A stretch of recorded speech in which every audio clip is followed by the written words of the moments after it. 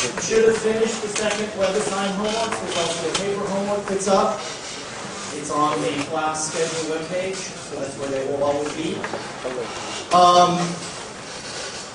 If you've had trouble getting into WebAssign, please first try and contact them and then let me know and I will yell at them. I know some people have trouble. I don't know. Any other questions? Okay. Also, if you're having, if when you look at your WebAssign, I think it's problem 9 on homework 2 in particular has some issues with the grading. I don't remember the answer, so I'm going to write something wrong. I think it's number 9. I don't think it's a sign. But if the correct answer is something like, I don't know, 1/2 sine cubed of x, it takes an answer written this way, and it does not take an answer written this way for some reason. I complained to WebAssign about it. They're going to fix it, but it's already out there. So if you got burnt by this and lost points, click on the Ask Your Teacher link and get it fixed. I think it's number 9. Does anyone know? The answer is really something like a cotangent or a cosecant or a secant. Does anyone know? Yeah. Well, I tried writing something just like that, but if you put a parenthesis around the sine and the x, like the bigger one, Yeah. and then put it to the third power, or what? Yeah, well, so all of them should take this or this or this. But one of them, it's either number 5 or number 9, I think it's number 9, doesn't take this. And if you put this in, it gets marked wrong. If you change it to this, it gets right. So if you put it in like this, and it gets marked wrong, and you change to this, and it gets marked right, click on the Ask Your Teacher and say, WebAssign was dumb on this problem. Please give me my half a point back. Just so that we know. Because the point is not to rob you for notation. The point is to know whether you can do the problem. So the only problem that I know of is that one. All the other ones will take any of those 3 formats.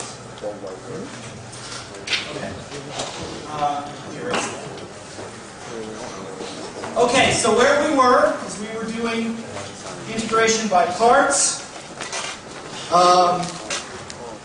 which is useful when you have, it's a way of creating derivatives for integrals. So if we have something, well, let me just, yeah. So, let me do one more example. Let's say the integral from, let's make the definite integral this time. No? Okay. I feel like Obama when the guy shouts out, "You lie!" You don't know that. Okay. Whatever. Let's do something like this, 0 to the power of 4. It's not a perfect way.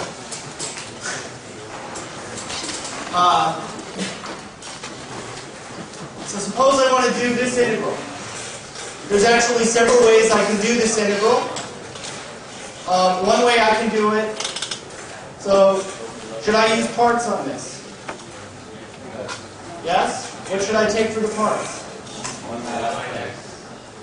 Take one part for sine x and take the other part for sine x? Okay.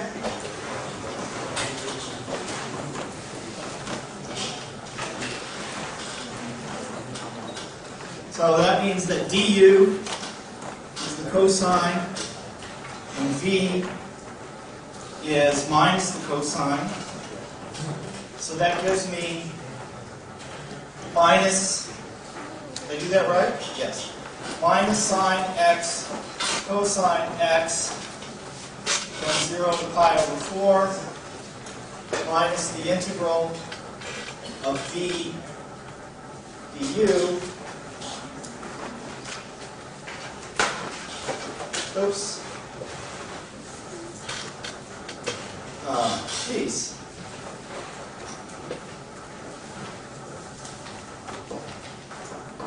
So I think I did that right so far. And this is from 0 to pi over 4.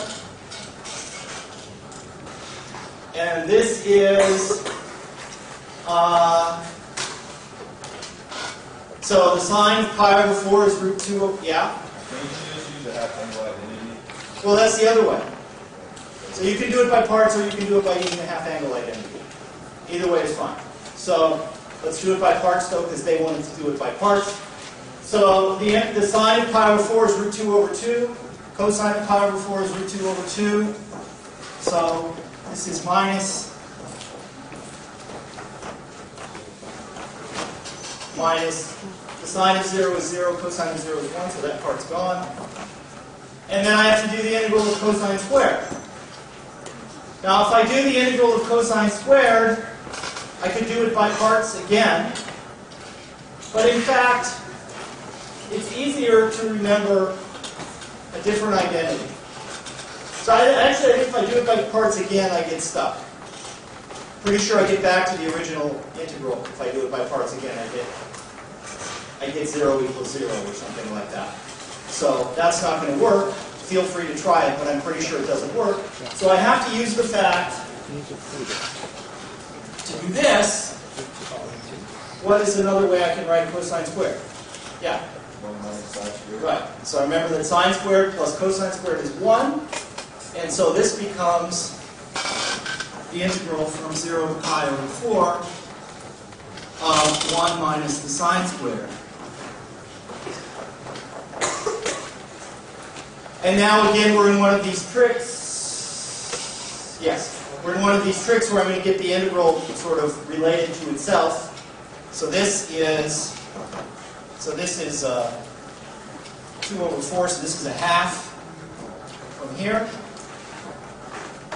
This is the integral from 0 to pi over 4 of dx minus the integral from 0 to pi over 4 of the sine squared. And that equals the integral from 0 to pi over 4 of the sine squared.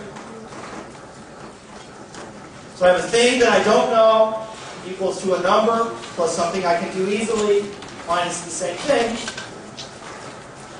So that means, come on, go up there.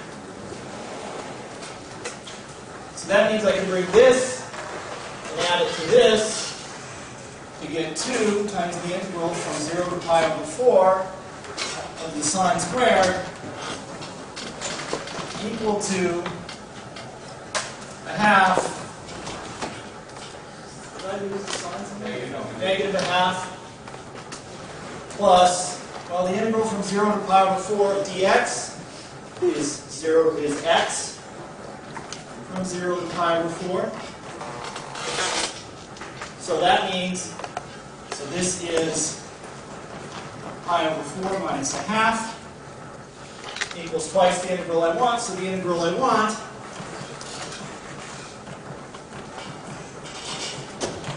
is pi over 8 minus a quarter. Or pi minus 2 over 8.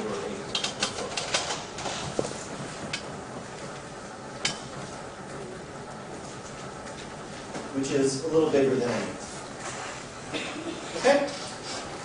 So there's two things going on here in this example. One, I'm doing an integration by parts, which is a definite integral. And one of the things that you can do, you don't have to, you can go all the way to the end and then plug in, is that you can plug in as you go and get rid of some of the parts. And that's what I did here. The other thing is, if I had tried to do this cosine squared the same way I did the sine squared, I would actually wind up with 0 equals 0, so that doesn't work. So sometimes, when you do integration by parts, you wind up with something, it's true, 0 does equal 0, but you wind up with something that doesn't really get you anywhere. So this is true of integration in general. Going backwards is often harder than going forward. I mean, it's kind of an art in figuring out how to do these things. I wouldn't call it art. It takes perseverance. Okay, so I'm going to stop with doing integration by parts right now. because I'm tired of it and we have to move along because we're still behind from the hurricane. So, but as somebody else noted, I could also do this integral by using, well, let me do the easy ones first. So suppose instead of that, I had something like the integral of sine cubed of x dx. And let's just make it an indefinite integral this time. And let's make it easier. Let me throw a cosine in there. Make it really easy. So say I have an integral like this. What would I do? So I hear people mumbling substitution. Back to the sign off. Back to the sign off. Sign out, like it would be sine, squared, cosine.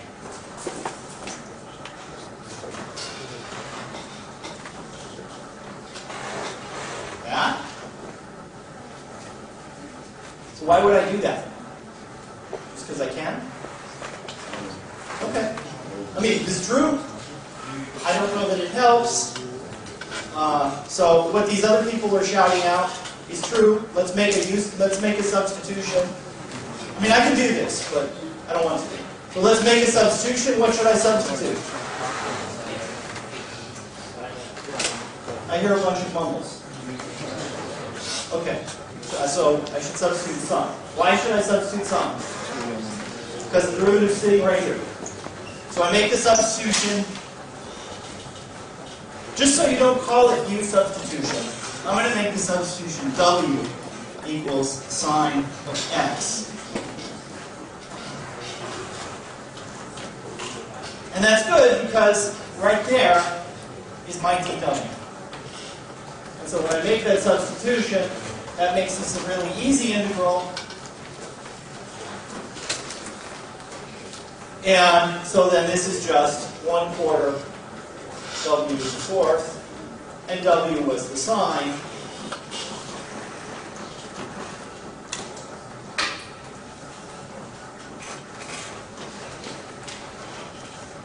So let me point out something that students always do because they think it's quicker. It's really important that when you write things down, that it's true. Especially in something like this. Notice that everything I wrote equals the previous thing. And I wrote equals every time. And I didn't leave off bits until the end. It's important, even though it makes you sound like I'm trying to be an evil accountant or something, that you keep track of all of the bits. Because you need them later. And so, rather than just writing stuff all over the place, try and write it in order and make sure every stage is equal. When you write equals, it means the same. It doesn't mean becomes. Equals means equals. It means the same. If something becomes something else, don't write an equal sign. Also, don't write arrow when you mean equal. I see a lot of students that would write, this, arrow this, arrow this. Now in this case, it doesn't matter whether you think of equal as a process that gives an outcome. It just is true if we just say this equals that, and this equals that. Don't write equals if it's not equal, because then you get in trouble. You don't get in trouble from me, you get in trouble because you wrote garbage. And eventually you get confused. Sorry, that was a little off-to-the-side tirade.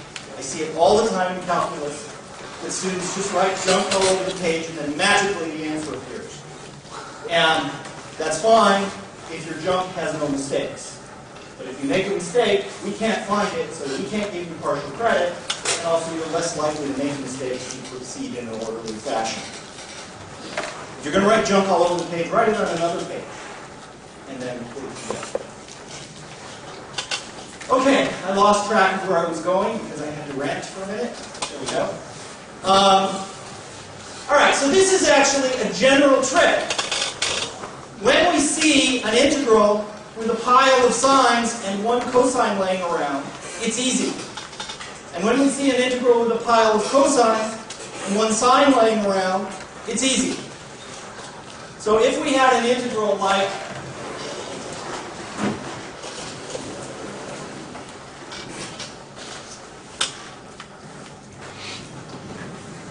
sine to the 5th of x cosine squared of x dx.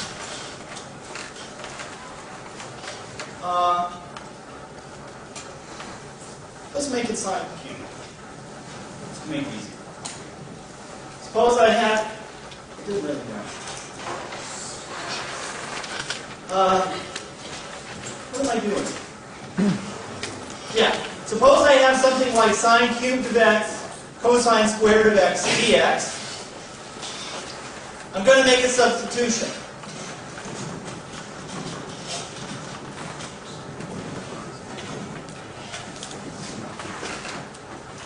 So I'm going to make this a quicker question.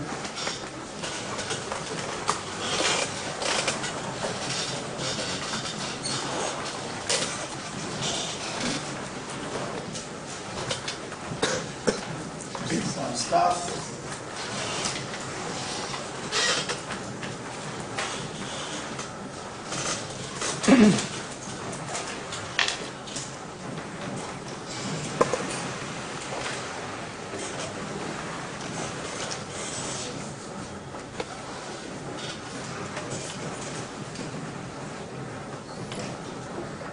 Okay, so choices are make some manipulations and then make the substitution u equals sine. Make some manipulations and then make the substitution u equals cosine. You can do either one and get the answer, or no, this is a bad idea, just go away. So I started the 2 questions now.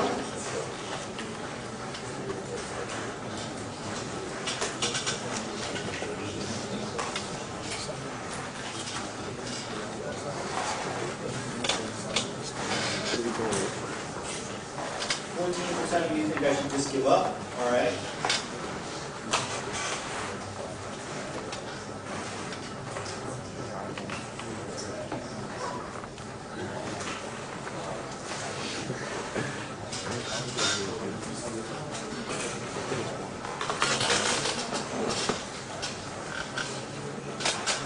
But some stuff means use a trig identity.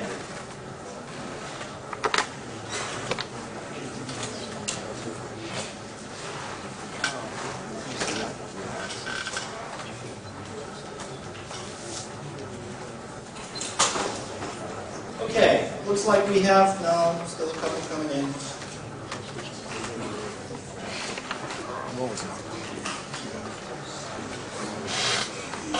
All right, so anybody need more time?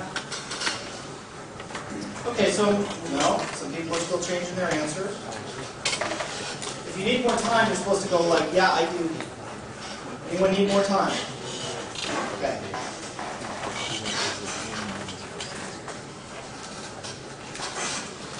Good now? I don't know if she's putting in her answer or texting me. Are you done? No. Okay, everybody okay? I'm stopping it now.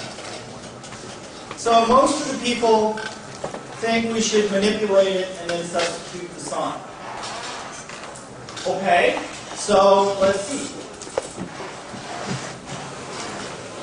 What manipulation should I make? Those of you that think we should do a manipulation and then substitute the sign.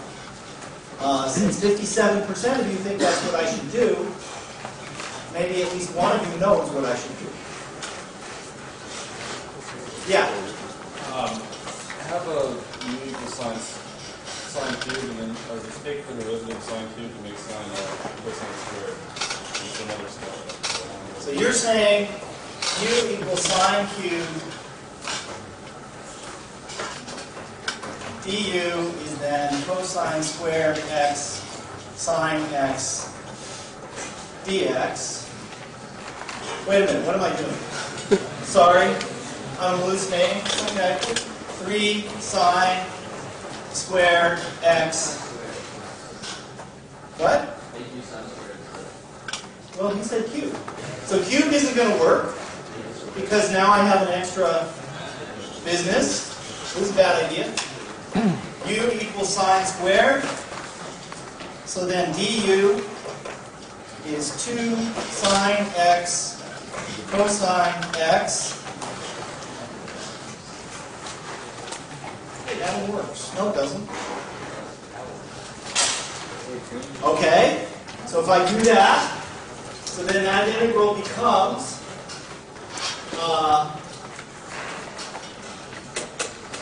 well, I have u, then I have a sine x cosine squared x dx. One of those is du. So this is u sine x cosine x du. And I don't know what to do with that. I guess this could be a square root of u, but this guy is still there. So this doesn't work so well either. Yeah. You, in the back. I think that cosine x squared equals 1 minus sine x squared. Okay. I guess I'll go over here. So here I'm going to use the fact that cosine squared is 1 minus sine squared.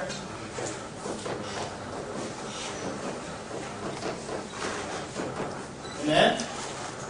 Just go on. What?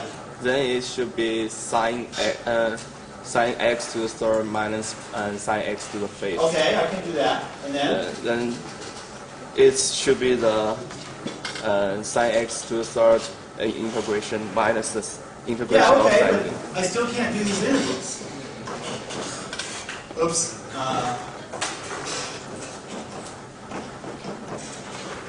I'm still stuck. I don't know how to do either of those integrals. You use u equals sine x. Okay, let's just take this one. Yeah, sine x.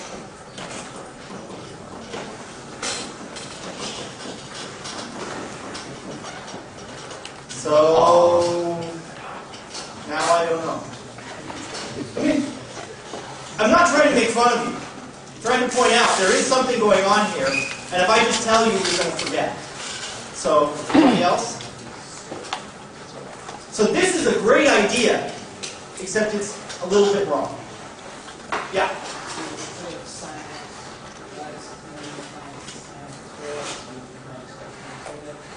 So, right, so peel off two of the sines and turn them into cosines. So this is a bad idea too. No, that's a good idea. Okay, so this is close. And as he said, instead of focusing on trying to turn the cosine into sines, let's turn most of the sines into cosines. So write this integral as sine x, that I'm just going to save for later because I might get hungry. And then I have sine squared of x, cosine squared of x, dx. So it's the same. But this is 1 minus cosine squared.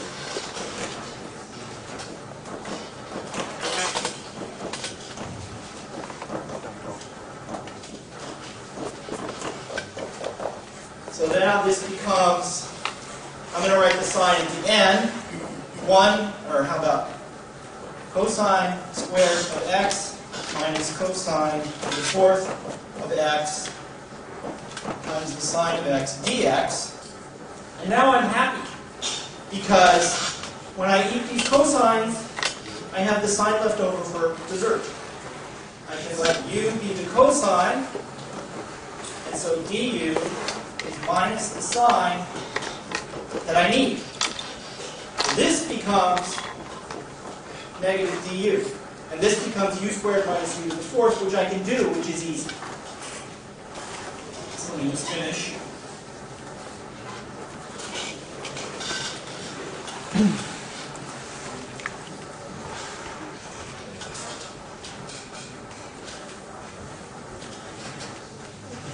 So now I get, I lost my place, the integral of u squared minus u to the fourth du, whole thing negative, which is negative u cubed over 3 minus u5 over 5, which is, let me rewrite it in the other order, u is cosine. Cosine to the fifth minus cosine q plus cos. So that means that this choice for sure works.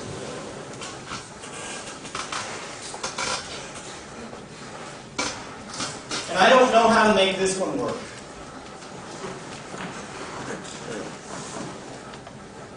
And so if A doesn't work, neither does C. Okay. So this is a general procedure.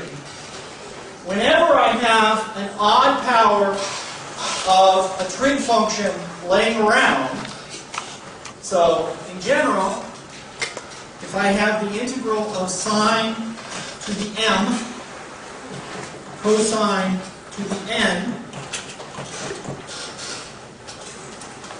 then if either one of these are odd, let me just say if n is odd, then I convert all but one sine into cosines by sine squared is 1 minus cosine squared. I didn't leave enough room.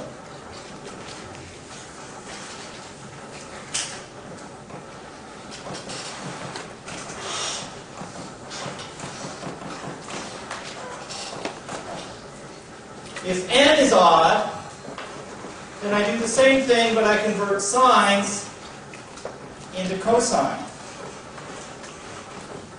by the other piece.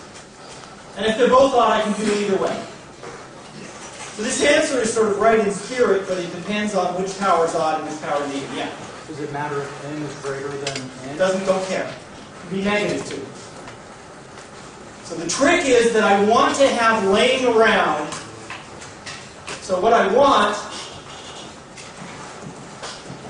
is the integral of stuff in sine. Let me just call it a function of sine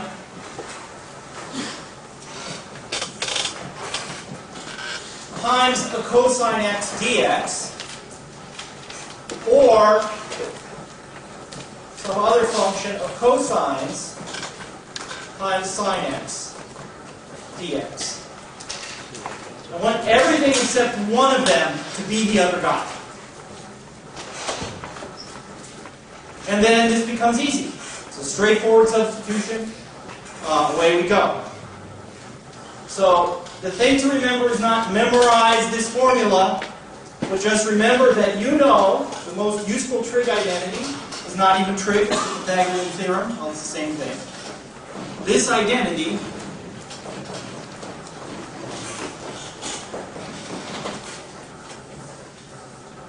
if you learn one thing from trig, it should be that. I hope you learn more than one thing from trig, but that's the one thing that is most important from trig, which is just the Pythagorean theorem. So using that trick, we can always get rid of all but one of an odd power. Okay? Running a little low on time. Let me not do another one of those. You get to do some on the homework.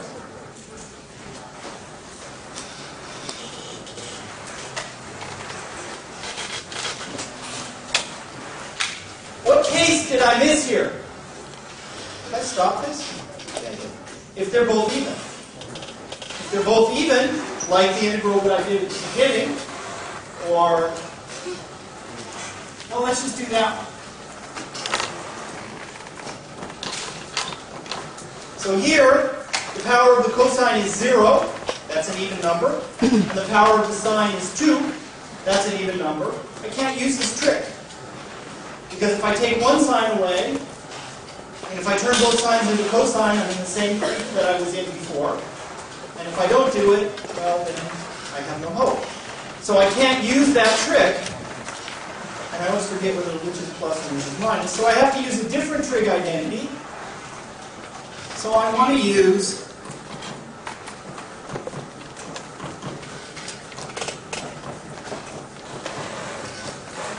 either this identity this identity,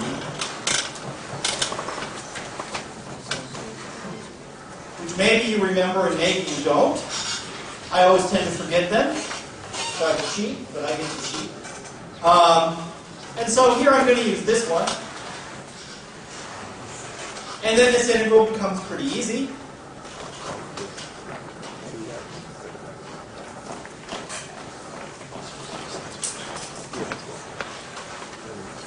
So this is, so I integrate 1 and I get 1/2 x. And I integrate 1/2 cosine 2x. So when I integrate cosine 2x, I get 1/2 sine x, sine 2x, and then I get another half. So this is minus 1/4.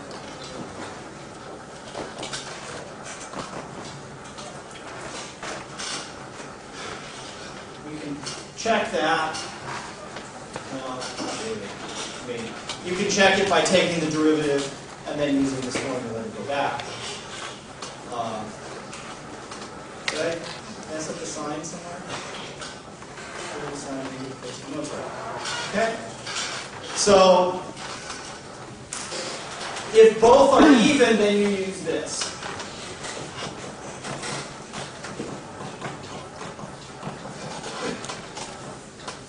Then we convert, so if you have an even number, and notice what this does. This takes an even power and it turns it into half of that power. It changes the angle by a factor of 2, but it turns everything into half of that power. And so, ultimately, if you take an even number and you keep dividing it by 2, unless it was 0, eventually it becomes odd, and then you can use this trick. So if I wanted to do, say,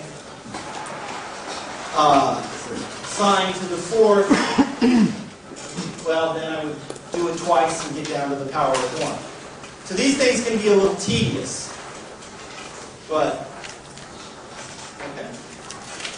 So I want to put aside this business for a while. These are easy once you get the hang of them, other than sometimes there's a little bit of tedium with manipulating trig identities over and over and over again. But I'll leave that for recitation. I can use that word.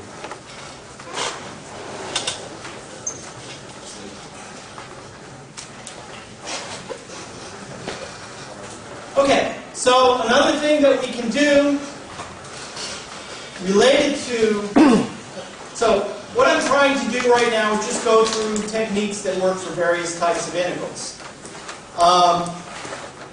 So related to trig identities, we have this one, sine squared plus cosine squared equals 1.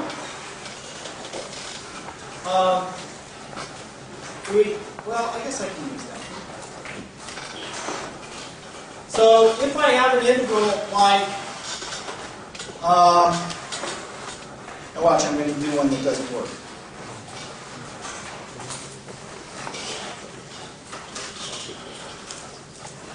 Okay, my brain just froze. Let me steal one from the book. So the problem with these is sometimes they don't, you choose one that doesn't work and then you are creep. I didn't want to do that one. Sorry. Yeah, let's try it.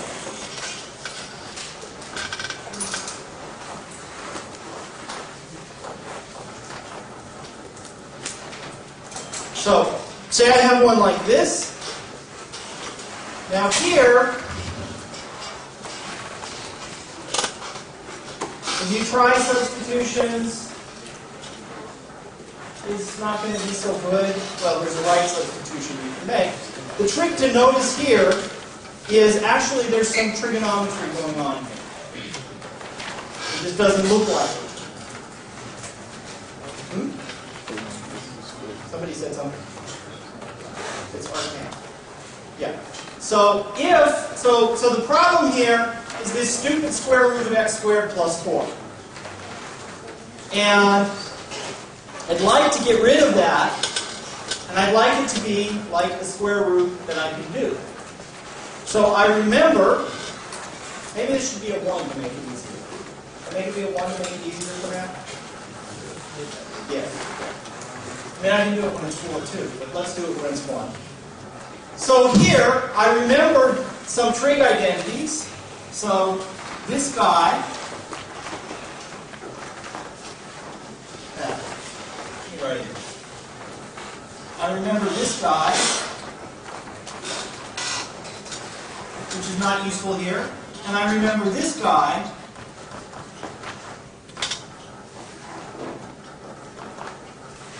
and this one is useful here. Tangent squared plus 1 is secant squared, which you can just get by mushing this one around. And here I have something squared plus 1 becomes a square. So that means that if this x were only a tangent, then this would become just a secant. And then I could do this integral. So let's just say, well, I wish the x were a tangent. So I'm going to let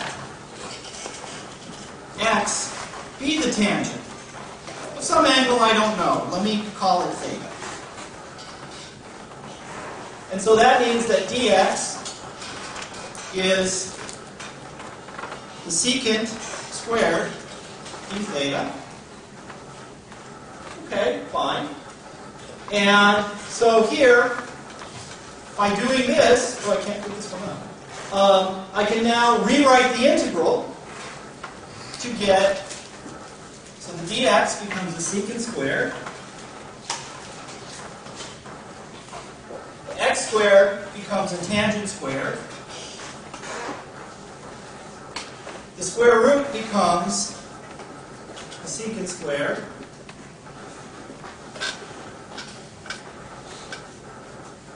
And now I can do a little trig manipulation. So let's reduce this. The square root of secant squared is secant.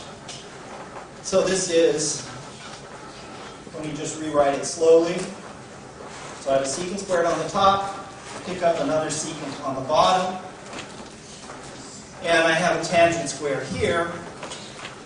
And so that I can keep track of everything, I mean, this is really 1 over cosine squared. This cancels this. And then you make cosine on the top, and I'll just write everything in terms of sines and cosines so that I know where I am. So the secant squared is 1 over the cosine, so I'm going to put that on the bottom. And actually, first I'm going to cancel this guy with that. So that gives me a 1 over cosine. That's from this bit. And then I'm left with, well, tangent is sine over cosine, so that gives me a cosine on the bottom and a sine on the top. Squared. So I think I did that right. Is everyone clear on where I went from here? Yeah. Okay. So this x squared plus 1 becomes a secant squared. I'm taking the square root of secant squared. Square root of something squared is just the thing. And then this secant cancels one of those secants. And then a secant on the top becomes a cosine on the bottom. This is upside down, isn't it? See, you should have told me. This is a cosine squared on the top and a sine squared on the bottom. So again, I can cancel this with that. And so, I guess I'll use this one.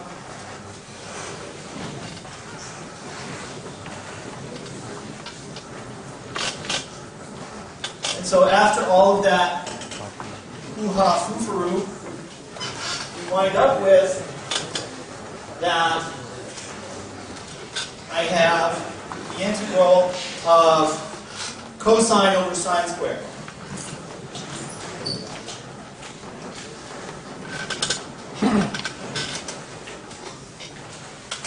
Well, that's one we can do. Yeah.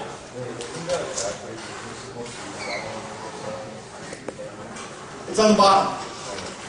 So this is sine over cosine, but it's on the bottom, so I need cosine over sine when I bring it up. So after all of this mess, I get that. And this is easy. What do I do? U equals sine. Well, yeah, I didn't use U yet. Okay.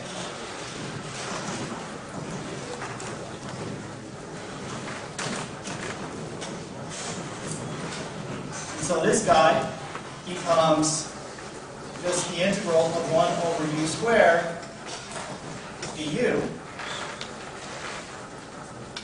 which is 1 over u negative, wait a minute, I need a 2? No? Yeah, that's right. But u, well, u is the sine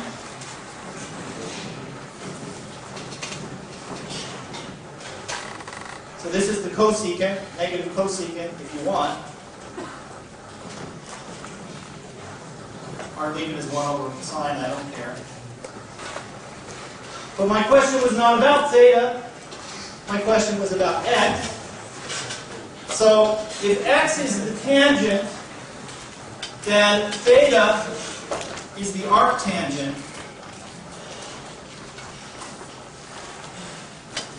So this is really the cosecant of the arctangent. But the cosecant of the arctangent has another name. So we should figure out what that is. So I want to draw a picture. I'm going to draw a right triangle, so you have to remember some trigonometry now. And I'm going to let this angle be theta. Now, if this angle is theta, x is the tangent of theta, because that was the choice I made. The tangent is the opposite over the adjacent. And I want the tangent of this angle to be x. So if this is x and this is 1, then the tangent of theta is x. That means that this hypotenuse, I use the Pythagorean theorem, is this squared plus this squared, take the square root.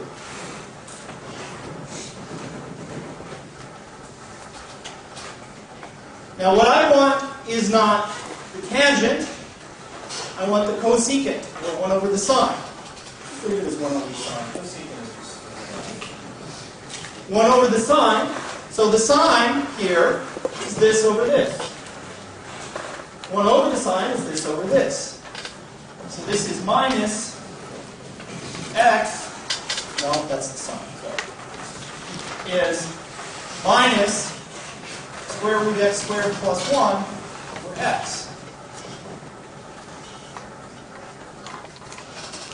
Which seems like magic, but it's reasonable. I'm integrating some algebraic function. I do a bunch of stuff involving trigonometry, and eventually I get back to another algebraic function. So, the short of this, well, I don't know, these are never short. So what went on here is when we see the square root, or actually just something squared plus a constant, this trig identity can be helpful. And you turn it into a trigonometric integral, which then is not so bad. You do just the way I said how to do that. And then you go back. If I see something involving, for example, 1 minus x squared, I would use this identity. And if I see something involving x squared minus 1, I would use the other. Yeah. Okay. So let's look at this if this is x squared plus 4. So I won't go through the whole business. So I'm going to do exactly the same integral, but when it's x squared plus 4.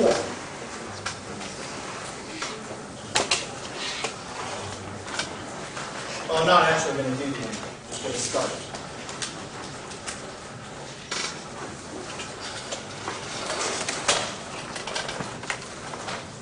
Okay, so this square plus a thing tells me that I want to use... Where'd you go? The guy who asked. Okay, thanks. It helps me to look at somebody. This tells me that I want to use something like an arctan, but if I use this one, it's not going to help me. So what I want to do is divide everything by 4 and multiply back by 4. So I rewrite this, which which I don't have to rewrite explicitly, but I'll rewrite it in my mind, but I'll write it explicitly so you can see my mind. As, well, I'm going to factor this 4 out. And so when I factor 4 out here, I get x squared over 4, but I can actually write x squared over 4 as x over 2 squared. Like that. And so this is, and then I can pull this 4 all the way out.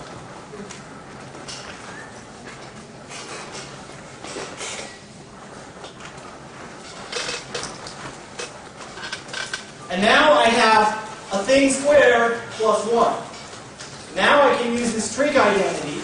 I'm going to let x over 2 be the tangent.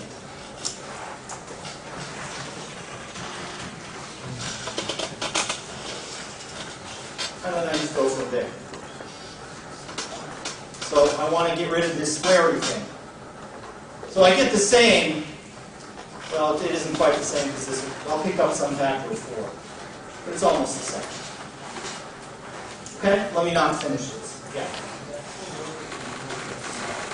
Yeah, since it's 5, then I need a square root of 5 then.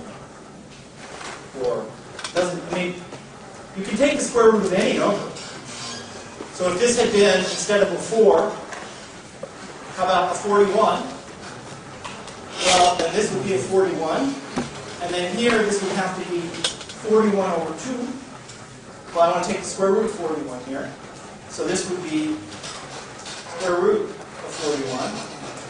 And this would be square root of 41. And this would be the square root of 41. It's the same. Now, you got square roots floating around, and yeah, okay. Yeah. I don't understand why you divide it. Why couldn't you just have done two tangent theta instead of x over? Well, it's the same. I could have done 2 tangent theta. I mean, we're here, square root 41 tangent theta equals x. Why didn't you Same. divide both together? Why couldn't you just have put it like that in the first place? It seems like it all comes up to the same, but I don't understand. I don't see, maybe I'm misunderstanding what you're suggesting. 2 tangent theta. So what do you mean by, so let's put it back to 4, because the 41 is just annoying. 2 is a lot easier to write. Okay, so it's a 4 again. What are you proposing I do now instead of doing this mishmash? Because x squared plus 4 would be 2 tangent theta. Right? No. I mean, the square root of 2 tangent theta. No. Because I have to convert it into a secant. So the trick here that I want, I mean, it is, you really have to divide by the square root. I don't know how to get around it. So I mean, if I let x be 2 tangent theta, that's okay. But that's exactly what I did here. I said let x over 2 be tangent theta. So that I could...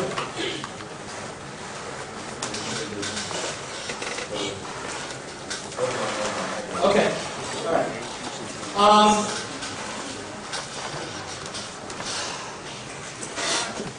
Okay, I don't have time to start the next thing. So all of these things, you use these kinds of rules.